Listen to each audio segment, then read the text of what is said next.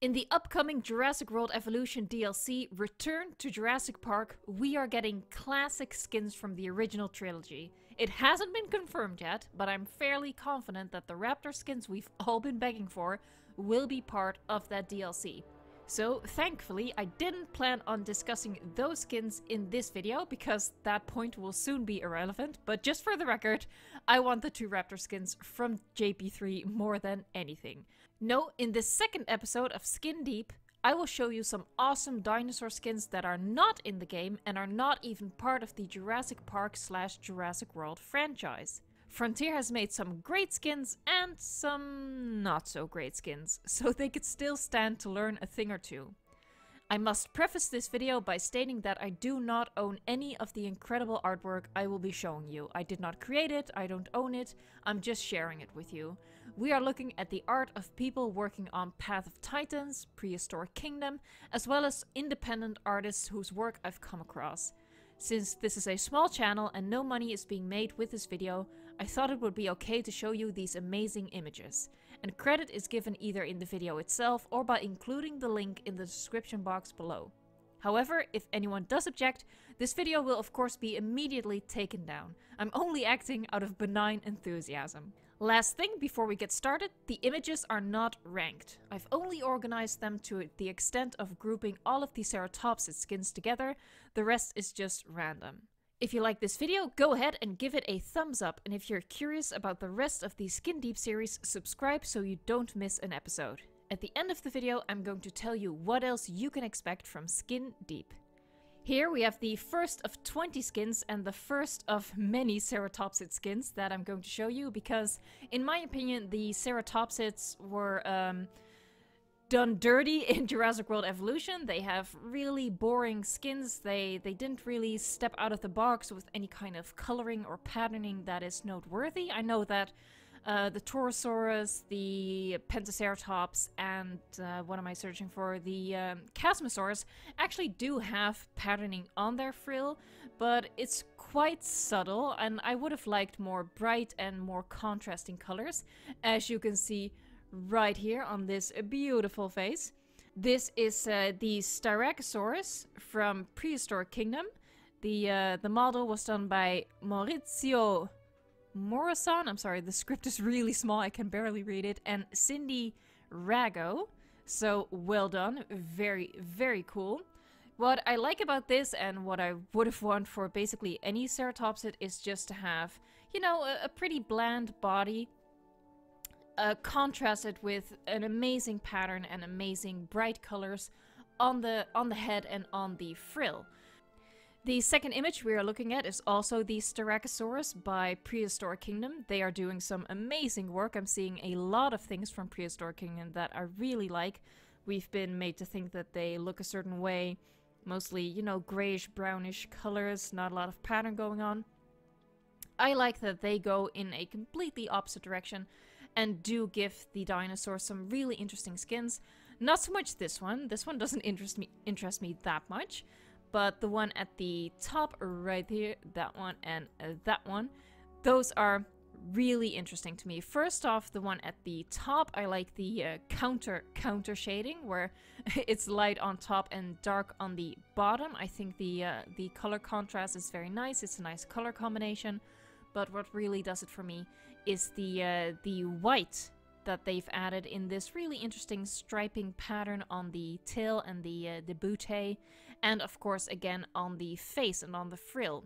Now the one at the bottom, also really nice. I like that the difference between the top and bottom is a little less faded. It's more of a sharp line, a sharp contrast between the two of them, except for this modeling again on the bootay. Ctrl-Z, Ctrl-Z, Ctrl-Z. The face is very interesting. They are using a very bright orange, which is something we don't really see much, if anything, in Jurassic World Evolution, but I really like it. I want to see more neon colors incorporated in dinosaur designs. Another image of the Styracosaurus by Prehistoric Kingdom, because I really, really love this design. These are just different renders of the skins I've already shown. It just goes to show that we don't really need color so much, we just need something interesting. Again, though, I'm not sure about the porcupine-esque spikes on the back. Here we can see what Prehistoric Kingdom has in store for the Triceratops, and again, they are following sort of what is a concept for them, I suppose, and something I would have wanted for Jurassic World Evolution, which is to make the body more or less muted, not too much going on, but then really go all out with the head, with the frill. And I think that's really cool. I like this one a lot. The really bright blue on the frill with the mint green edges, and then to continue with this really interesting, almost like it's dots of paint on the body that just continues the color scheme over the body. This one, you are the weakest link. Goodbye. Now these two are also really interesting. I love this golden head. I think that's really, really cool. Again, it just goes to show we don't need much in terms of color, but just do something. Do something. And they've done something, and they've done it really well. Here we have the first of the Instagram images. This is by Discover Dinosaurs. I follow these guys on Instagram, and I really enjoy the paleo art, as it's called, that they are putting out there. I love just, you know, in my lunch break, I'm just scrolling through all of these images and saving them on my phone. I really love seeing this kind of stuff. We are done with the ceratopsids, finally. And we're gonna look at some different skins for different species, and this is a Pachycephalosaurus. It's stated here that the artwork is by Ganesh Rao. I don't know if that's pronounced correctly, but it was posted by Bobby Dinosaurs. We're not really seeing much of this skin. I mean, it's only a headshot, but I really like this tone of blue. The pattern, the striping actually reminds me a lot of the Homalocephale skin, but it's a little bit more subtle. The difference between the two colors is a little more subtle. I'm thinking about the rainforest Homalocephale skin, which is dark blue with, I think it's beige or yellowish striping, and I do like that skin, but I think it's a little bit too much for me for anything other than that really, really tiny dinosaur. I like this a lot more. I mean, it's still that interesting pattern, but the color contrast is a little bit less in your face. It just blends a little bit better together, the light blue with the darker blue, or maybe it's more like a turquoise. It's interesting that the dome is a little bit light green. This is, as a painting, this is absolutely gorgeous. I can't even imagine getting that kind of detail. That's so cool. That's really, really beautiful. And that's why I wanted to show these, just to show how much awesome stuff there is out there. This next skin, I think it's an Edmontosaurus before the crest was discovered. Oh, my brush is really small. This is a big ass image. So yeah, I think this is an Edmontosaurus before it was discovered that they have a crest. I'm not really sure if the blue on the bottom is actually part of the skin or if it's just atmospheric lighting, because obviously this is a PNG. This was a PNG image. It was just put over a white background, so it might have just been that the lighting was blue at the bottom. But either way, it's a really cool skin design. I love this this striping. The link for this one is in the description down below, by the way, so you can check out the website where I found this. Next up, the link to where I found this image is also in the description box below. What I like about this, it's actually a really boring body. I mean, when you look at this part, there's not a lot going on. But what I like is this detail over here, which reminds me, you know, of zebras and okapis. If that's how it's pronounced, I don't know. I don't know how you pronounce it in English. But yeah, it's that striping is really well done, with the white and the dark brown as the background, and how it sort of comes together with these stripes over here. Ooh, yeah, I'm adding so much visual interest to this video. It's amazing. But I think, you know, this is yet another example of how you can take a pretty simple color palette, pretty natural, pretty boring, you might even say, and make it interesting by just adding these kinds of details. And that is what I am looking for in dinosaur skins. And I think this is a really well-designed skin. So I can't read your autograph, but whoever you are, you did really well. I also like the red that was added on the face. Just a touch of color. I'm imagining maybe this is a male, and the female, you know, is a little bit different. Maybe it doesn't have the red on the face. Another amazing artwork. I really love this over here. Maybe that's the Sarcosuchus. This is the last of the herbivores we're going to look at, but in general, I do really like the herbivore skins. This tail is so beautiful. I love this combination of the really bright orange with the more dull... I mean, it's not really red. There's a reddish tone to it, but it's not really red. But I really like that contrast of this, of the brightness with the more dull color over there. I think it's gorgeous. This image is just gorgeous. I wish it was a little bit higher quality because, you know, this is like wallpaper material. But, yeah, really cool. Also, how awesome would it be, whoa, sorry, to have the Sarcosuchus in the game? Oh my god, that will blow my mind. I keep repeating myself, but again, we do not actually have that many interesting colors. Actually, now that I see this blue underbelly, maybe the Edmontosaurus that I showed from before is also from Prehistoric Kingdom? I'm not sure. That's not where I found it, but yeah, that does suggest so. But anyway, moving on. Again, it's just quite a dull color palette, but what I really love is that it's basically 3 different skins together, and what we have on the face is what we get a lot in Jurassic World Evolution. It's just a color with some gradient to it, not a lot of interest. In the middle over here, we have sort of it's striped, but also a little bit irregular over here. We have 3 different colors: the white at the back, the orange toned brown, and then the dark brown at the front, almost with a greenish hue to it. But then at the back end, on the tail, we have a more pronounced stripe pattern, banding on the tail, and the 3 together, it's so interesting to look at. I would love to have this for pretty much all of my carnivores. I'm in love with this skin. It might be one of the favorites that I'm showing you. But I really love the skin. I just wanted to show you this. If you haven't seen it already, I know a lot of you are keeping up with the Prehistoric Kingdom news and such. But I just wanted to show it, because it's really awesome. I don't know if I'll be playing Prehistoric Kingdom, but I do enjoy these kinds of images. Another Prehistoric Kingdom skin, the Torvosaurus. Again, the model is by Maurizio Morrison, and the texture and sculpt is by Cindy Rago. They're doing really awesome work. It's basically the same as the last image. It's kind of like 3 different skins. We have just a solid toned tail, but because it's white, it's actually really different from what we're used to seeing. We have a body which is a gradient. We have, you know, the really dark, almost black legs and arms with red at the front and white at the bottom, obviously fading into the tail. And at the front, we have this quite busy pattern, but it looks really good. I think I would have preferred for the spots to be a little bit more irregular in shape. They are a little bit too perfectly round each and every time. This image is from Path of Titans, which I'm not sure when it's coming out, but I think it's getting pretty close.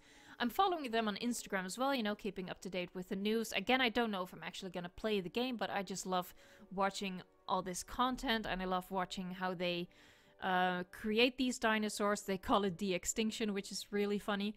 What I love about this skin, it's not so much the colors. I'm not really in love with the colors, but I love the sharp line between the top and the bottom color.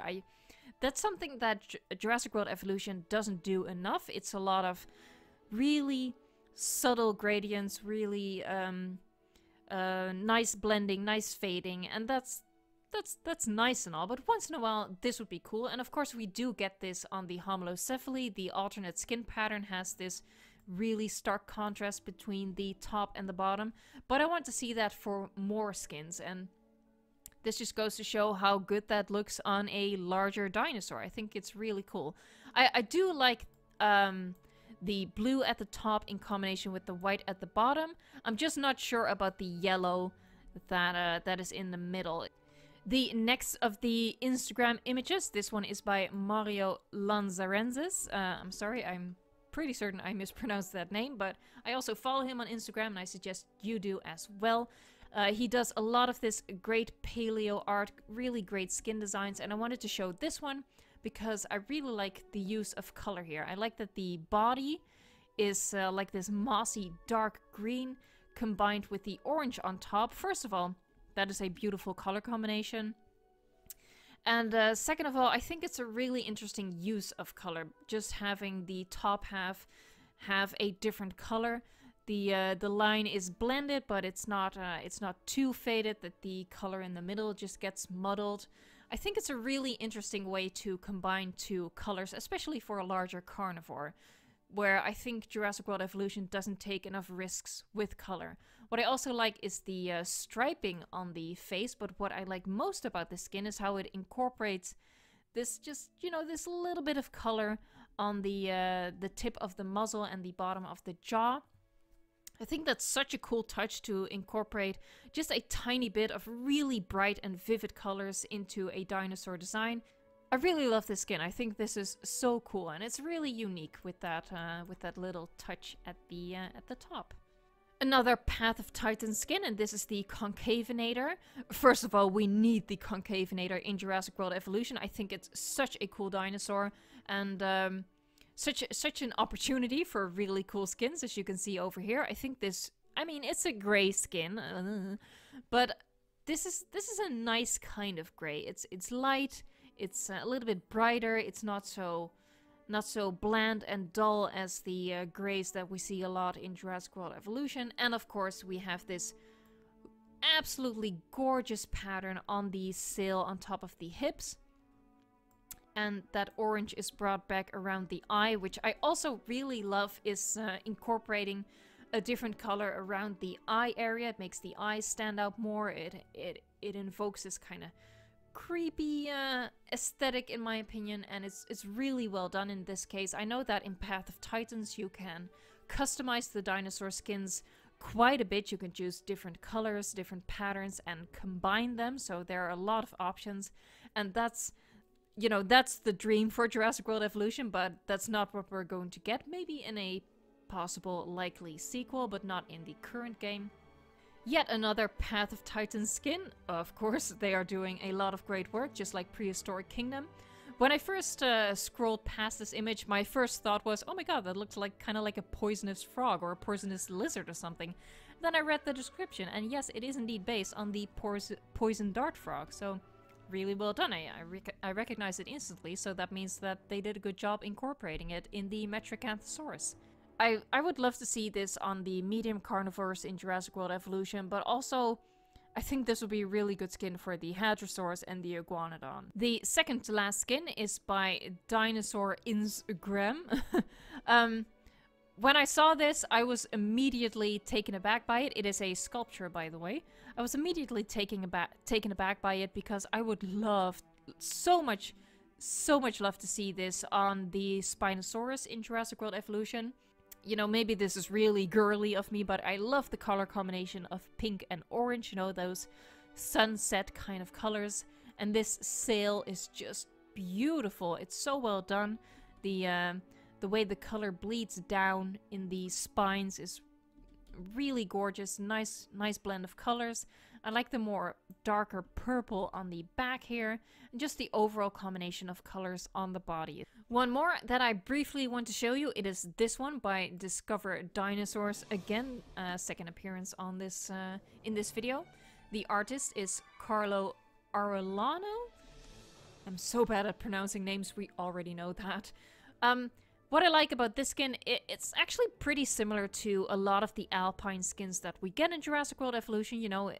In essence, if we don't look at the beautiful face, it's you know, it's a light gray whitish skin with some patterning on the tail and the rest of the body as well, some gray striping. But what I really like is how they incorporated all of that, all of those tones of gray with some color, and they've done that by adding it to the jaw and around the eye as well. I don't think I can zoom in much because of course it's just an Instagram screen grab. But yeah, it's around the eye as well, which I said I really love, and around the jaw. I also like that the gray kind of goes like that, like it's sort of stabbing him through the eye. And I wish Jurassic World Evolution would do this for the alpine skins, you know? I love a good gray/white skin, like the Savannah Suchomimus is one of my favorites, and also the Alpine Indominus Rex. I really like that skin. But it would be even better if once in a while they just combined it with a pop of color, like here, and it just goes to show that that works really well. Here you can see which episodes I have planned for the rest of the series. If you missed the first episode, the link to that is coming right up in the end screen. Let me know in the comments which episode you are most looking forward to, and subscribe and ring the bell if you don't want to miss an episode. I know these videos are not for everyone. Most of you will be like, I really don't care, but I enjoy rambling about this sort of stuff, and I hope that at least a couple of you will enjoy watching and will share your thoughts in the comments. For now, thank you so much for watching, and until next time, enjoy the game.